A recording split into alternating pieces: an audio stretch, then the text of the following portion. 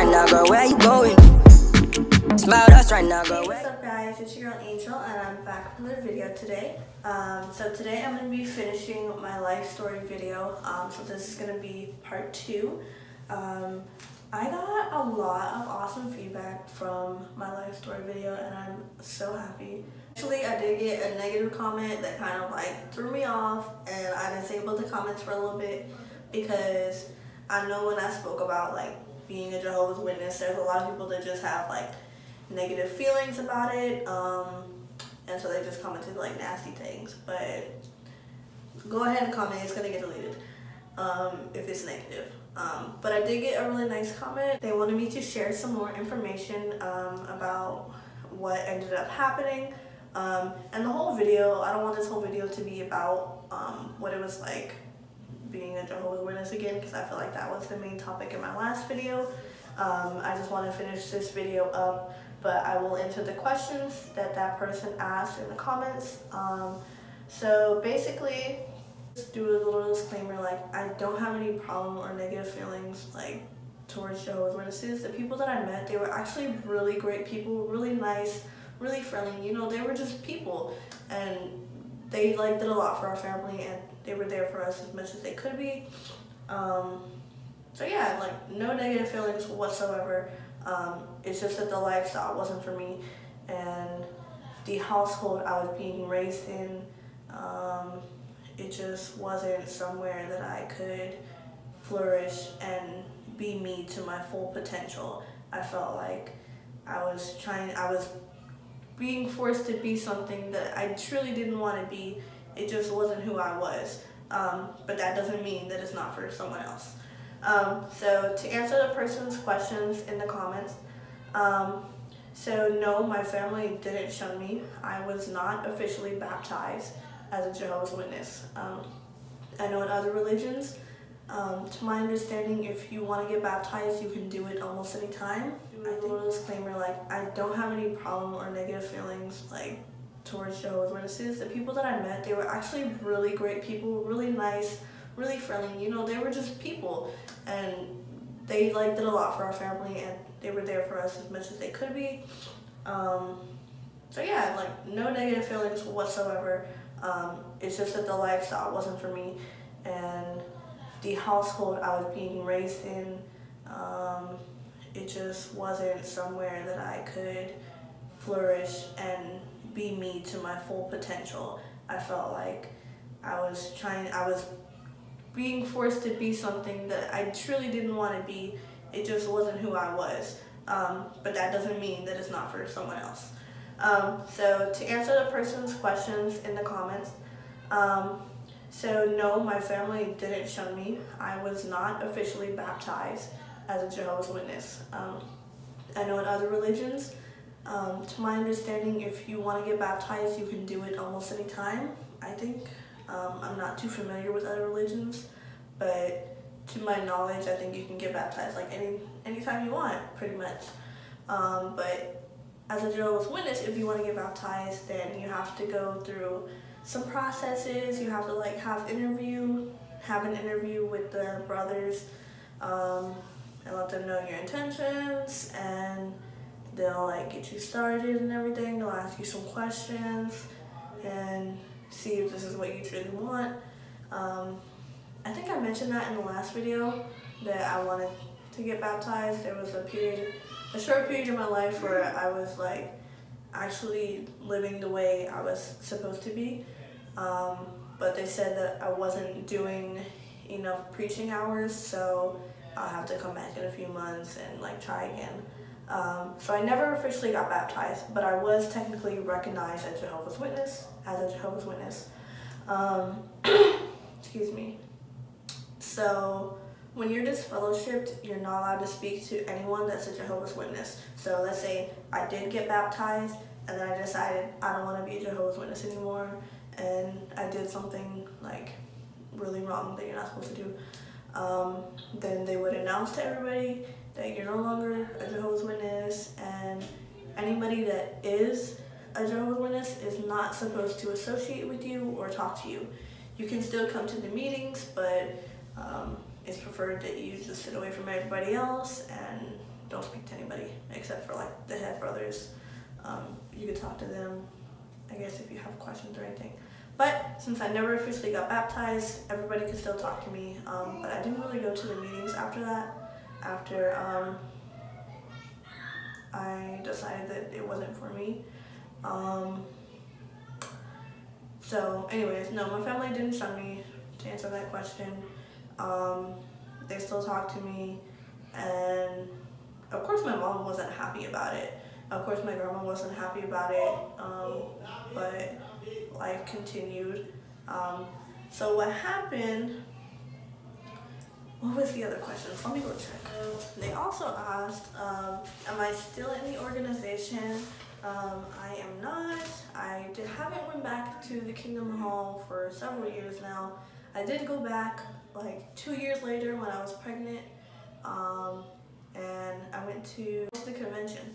I went to the convention and I was pregnant, and it had been like a year or two later, and one of the brothers, they came up to me, and I do remember this, like, he just like greeted me and asked how I was doing, but I could just tell like this look on his face, like he was judging me so hard, and he just had this look like he felt sorry for me, and I was getting the vibes that he felt sorry for me, and he invited me to come to the meetings on Sunday next week, and I was just like, okay, but I could just tell like he was judging me, and he felt sorry for me and all this stuff, because I was there, I used to go there for years, so I know the way that they feel about people who are no longer recognized as Jehovah's Witnesses, and I know that you're supposed to come up to them and, you know, invite them to the meetings and, you know, reach out to them, but they feel bad for those people, and to them, they're like, you're not going to get to live in paradise with us because you're not living this lifestyle. So they just feel sorry for you, and they, you know, try to reach out to you and let you know, invite you to come to the meetings. But I don't know, I don't like feeling judged. So I didn't like that. It was definitely weird to be on the receiving end of it. Even though I didn't reach out to other people that I knew were disfellowship, because I was a shy person, so that's not something that I did.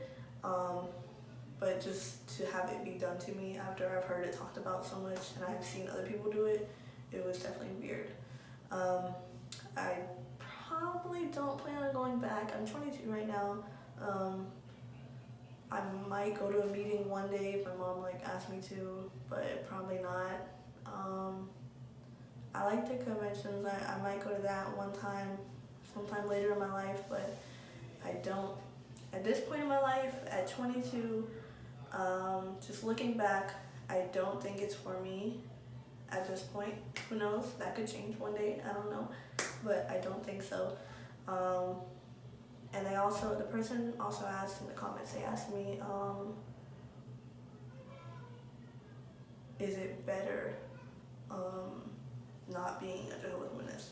And like I said, I feel like the lifestyle isn't for me. I feel like now I'm able to be myself and express myself and talk about things that I want to talk about, do things that I want to do, and I feel like I can associate with other people, like a wide variety of people. I don't care what your religion is, or anything like that. Like, I just like nice people, like good, genuine people, who are interested in bettering themselves and their lives.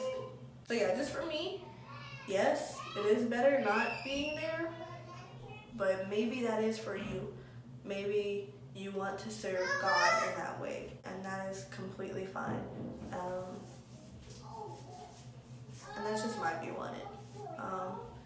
So yeah, like I said, I didn't want to make this whole video about being a Jehovah's Witness again. I know that my first video attracted a lot of people that were interested in knowing what it's like to be a Jehovah's Witness and everything. But really, this is my life story video, and my life kind of included a bit more of that. And I also want to say that my life story video isn't like a funny video, like, cause in a negative comment I got, they were like, nobody wants to hear this stuff, and I'm like, this isn't meant to be like an entertaining, funny, haha video. Like, I want to pick up, let's pick up from when I was gonna be no longer going to Kingdom Hall anymore, and my life was about to change completely. So I was like so I told you guys I was homeschooled in my last video. I told you I was homeschooled from 7th grade to 9th grade. And the reason I was homeschooled, I don't think I mentioned that, was because so that way I was homeschooled. My mom wanted me to be homeschooled so that I didn't associate with people that weren't Jehovah's Witnesses. And like I said, that resulted in me having no friends because nobody there at the Kingdom Hall was my age. And I wasn't allowed to be associating with my old friends or anything. But like I said, I was still talking to people on the internet and on the phone and stuff. So come 9th grade, for 7th grade and 8th grade, I was going to school online. But then once it was time for 9th grade, which was high school, they didn't offer the online course for 9th grade. So I had to find a different homeschool program. So I found this different program where they physically send you textbooks and it has little tests in there and you read it and you take the test and then you send them back the test in the mail and they'll send it back to you with the grade and everything. Excuse me. So come 9th grade, I signed up for this new homeschool program. They sent me the books, and for the entire year, I probably did 2 or 3 tests. My mom didn't have me like on a schedule for doing schoolwork and nothing. She didn't tell me to do it, so I was like, what, 15? I didn't do it. I didn't take the initiative to it, and of course, that's my fault as well. But it resulted in me wasting an entire year of doing no schoolwork. And did I mention this in the last video?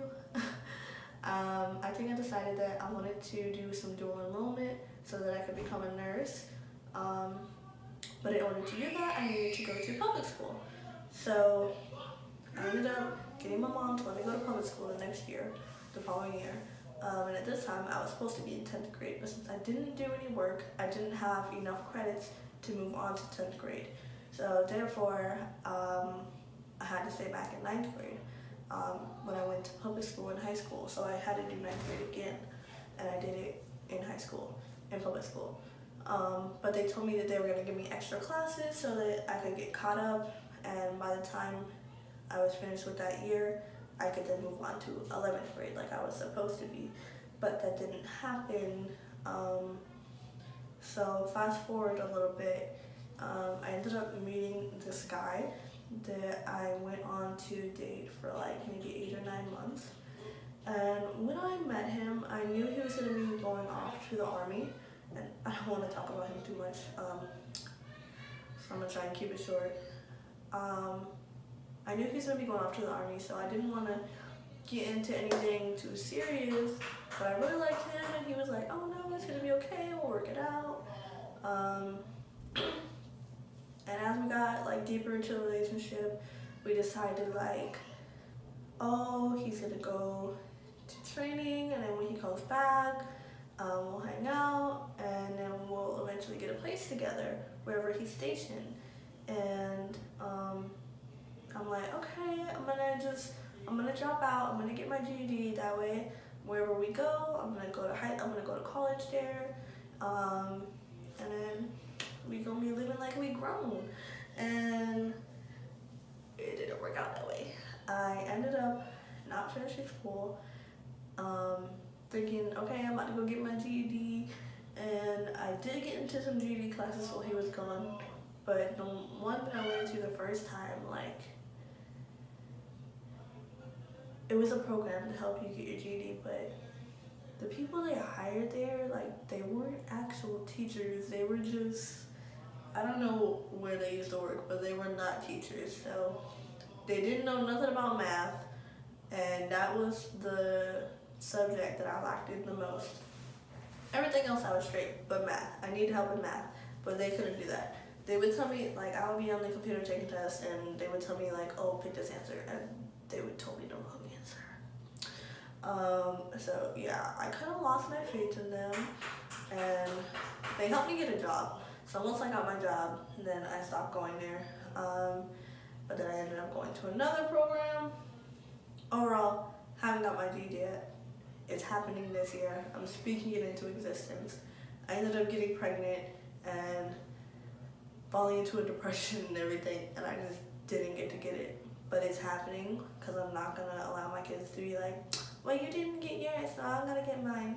And that's also another curse that I have to break, because nobody in my family, since like my grandma, has graduated or even gotten a GED. So that's something that I want to do. That's on my list, and I'm gonna make it happen.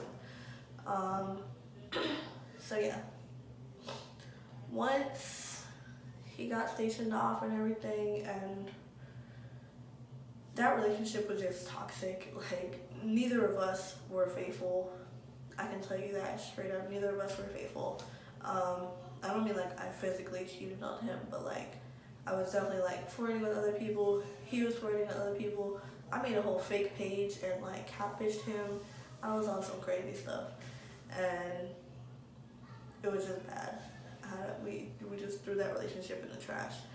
So after that ended, and I thought like we were about to move in together, and after he was stationed off, I was so used to being with him every single day that when he left, I literally like went into such a depression because it felt like he died, honestly.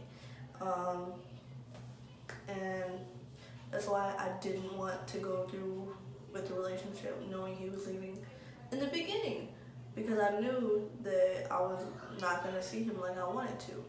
So before all that, like, we even lived together for a little bit. Let me tell you, I skipped so much. So here's when I really stopped going to the hall. So when me and him were dating, it had been several months. He lived like 10 minutes away from me, so we got to ride the school bus together.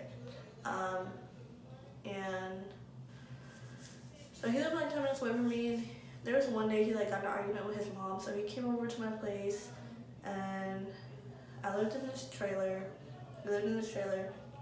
But my room was kind of like off to the side, so he knocked on my window, and he told me what happened, and I let him come in through the window. He came in, and I ended up like basically letting him stay there like on the low after school. And long story short, my neighbors ended up seeing him coming into the window one day, and they told my mom, and my mom bangs on my door, and she's like, the neighbors just told me that you're letting this boy come in your room, and if I see him, I'm calling the police, and you're not about to be doing this while you're living in my house, and just going off on me. So once she left the room, I decided I was done, and I packed all my stuff. I packed a bag, and we left. We got on the bus, the city bus, and we went to his cousin's house. But his cousin was moving like in a week, so we couldn't stay there. I called my grandma, I told her what happened, and I told her I ran away basically. And she was like, oh my gosh, where are you? I'm coming to get you. And I was so scared, I thought she was gonna like bring my mom. But she didn't, and she ended up letting me stay with her. Well, she let both of us stay with them, my grandma and my grandpa, until he got stationed off. And once that happened, my mom didn't talk to me, and I didn't talk to my mom for nearly a year. And that's when I stopped going to the hall for good. And after that, I lived with my grandma. And like I was about to say, he got stationed off, and I was so used to being with him all the freaking time. And even though our relationship was like so dysfunctional looking back, I don't know why I was like in love with him. It was so toxic. We were always just, he loved to smoke. Like, he would go to the greatest lengths just to get something to smoke. And once he left, I like definitely picked up that bad habit, and I ended up like using smoking to like make me feel better for any emotion that I incurred. I smoked like every single day, at least 2 or 3 times a day. And I was so depressed. I would just be crying in bed. Like probably the first 2 weeks he left, just crying in bed. I was a hot mess. I've never been that bad. It just felt like he died because I couldn't talk to him. And I was waiting for him to call me or send me a letter, and it took so freaking long. And he never even got to call me. I only got some letters from him, and so depressed. And so yeah, that's when I ended up like using smoking as a way to cope, and I made so many excuses for it, like as if I was using it for like a recreational thing, but I absolutely wasn't. So that's why I no longer do it at all, because I realized what I was doing. And we'll talk about that self-awareness at the end of this video. So he ended up graduating, and I drove all the way to like, where was it? North Carolina, South Carolina? I don't know, it was like a state over. It was like a maybe 8-hour drive. Me and his mom, we drove all the way there, and I brought my friend that I met in my GED class, and we stayed in this little hotel, and yeah, drove all the way there to see him graduate, and it was so crazy. He was like a whole different person when I seen him. Not even just like look-wise, but just like his whole demeanor and like vibe. It was so different and not what I was expecting. And so we stayed there for like, a day or two, and we drove back, and he ended up getting to come on break, and he came back to see me, and I ended up just finding out he was talking to other people. And like I said, like I had been texting other people too, that relationship, and at the time I didn't realize what I was doing at all. But we ended up breaking up. I was freaking devastated and crying like a maniac. Like I was a whole hot mess. And then after we broke up, again, went back into the depression. I literally allowed myself to have him consume my whole life. And everything that I did, and I'm not saying like he asked me to do any of this, like it was completely me just like putting my all into this person, and their intentions weren't the same with me, and I was just putting my all into this person, and I wasn't leaving anything left for myself. I wasn't doing anything for myself. Everything that I did was for him, for us, and my whole mindset, my whole like life, I was planning it around him. And no, can't do that, because as soon as that person leaves you, you're left with nothing. You're left with emptiness, and you can go to a dark place once that happens. So after that, you would hope that I learned my lesson and grew from it, but I don't know, like I didn't allow myself to heal. That's what it was. I didn't allow myself to heal from that situation and that hurt. And I didn't have my mom. I couldn't talk to her. I had like no real friends that I could talk to, and just like I couldn't heal properly. So after that, I ended up like going back to my old ways, and from when I was younger, when I was like 13, 14, 15, I don't think I mentioned this in the last video, but it was just this revolving door of dating a man after a man after a man after a man, and I wasn't allowing myself to heal or to be alone or to get to know myself at any point in time. Like, I used to think that I needed to be in a relationship, or else I was going to constantly be seeing a different person when things didn't work out. When I didn't like them anymore or when we didn't talk anymore, I would find somebody else. Next day, talking to somebody else. Like, I couldn't be alone, and that was horrible. That was horrible. For my spirit, like, so bad. And that continued for about a year. I didn't get into another relationship after him. I was just dating different people. I was working, and I had a car then. I was always out, always gone, coming home at 3, 4 a.m. and I was like just going out. I hate to think back to that time because it was so depressing. Always smoking, drinking whenever I could. I learned a lot that I wish I didn't have to learn the hard way. One of the things that I did to myself and the choices that I made, I hated myself so freaking much. I hated myself. I thought I was disgusting, and I didn't understand why I did certain things, and I didn't feel worthy of love. I didn't know who I was at all. And that's why I made my self-love video, how to start your self-love journey, because for years, like, I hated myself because for so long I didn't respect myself, and I didn't know really what that meant to respect myself and the way that I needed to move as a woman who respects herself and her body and, you know, stuff like that. I had absolutely no idea. It wasn't anything that was taught to me, was talked to me about. Like I said, me and my mom didn't talk. We didn't have that relationship. We never had heart-to-heart conversations or talking about life or anything. So these things were completely like unknown to me.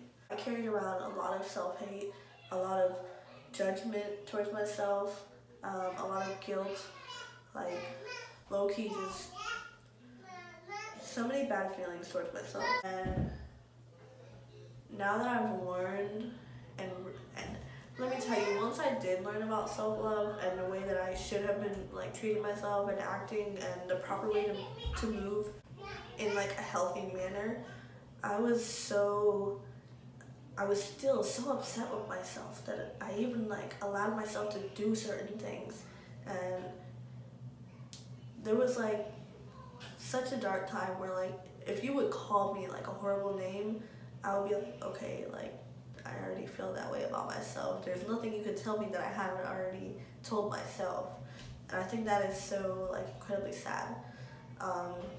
So when I talk about self-love and like self-awareness, it's because I know that there's people out there like me who literally don't know about those things. They might not have parents who talk to them about those things, so they don't know they exist, they don't know the right way to move, the right way to heal, and to just cope with certain things. We use things like drinking and other people and smoking to cope and to suppress our feelings, but it's just making it worse. And that's what I did for so long. And that's really, really, really why I'm making this video. It's not to talk about what it was like as a Jehovah's Witness or anything like that. The real purpose of this video is, sorry, my phone died. So let me wrap this video because I'm running out of storage on my phone. So yeah, like I was saying, a lot of us don't heal properly. A lot of us didn't have parents who sat down and talked to us about things. And you're not alone, you're not the only one. And I'm speaking to those people who went through the similar situations and didn't have parents who even knew how to do those things because their parents probably didn't do it for them. So there comes a time when there comes a time when we don't get to blame our parents anymore. We don't get to blame anybody but ourselves. And I'm an adult now, so I have to learn how to deal with those things that I went through, how to forgive myself, how to accept that they happened, learn the lesson from them, and not to dwell on the past, and know that I'm not that person that I used to be. And I do feel a sadness for the girl that I used to be, but I'm so happy that I don't live in that mental state anymore. And that's why I definitely want to talk about mental health a lot more on this channel, as much as I do on my Instagram. So make sure you're following me there. My name is Angel Gillen Official. My name is Angel Gillen Official. I definitely talk about mental health quite a bit on there and my own journeys and things that I go through. Yes, now at 22, I'm teaching myself these things, and that's completely okay. Better late than never, right? I'm just happy that I even learned about them at all, and that I'm able to change, and that I have changed so much, and that I have the power to teach my kids differently. And I'm making a conscious effort every day to try and just do things differently with them, and make sure that they know about self-awareness, that they love themselves, that they respect themselves, and they're in tune with their intuition. They know when to do, they know right from wrong, and things like that. And if they ever need anybody to talk to, they can definitely come to me. So yeah, thank you guys so much for watching this video. I'm so happy that I could share this with you, and I never thought that I would be airing all this dirty laundry out, but I'm happy that I was able to do so. And I hope that it helped anybody who feels the same way, or who just wanted to see things from a different perspective. If you have any more questions, comment below. Let me know what you thought about this video. Like I said, if you got anything negative to say, you can just keep it to yourself, because it's gonna get deleted, okay? Positive vibes only. I want my channel to only be filled with like uplifting information and just empowering others. If you look at my other videos, then you see that I talk a lot about how to make money online, how to grow your Instagram. So if anyone out there watching this video is trying to start a business or wants to make multiple streams of income for themselves, definitely check out my other videos. Check out my website. I'm Entrepreneur's Guide. I have some ebooks on there that teach you how to do so. I have so many awesome blogs on there to talk about life, self-love, how to make money online, and things of that nature. My channel is all about personal development and making money online, starting your own business.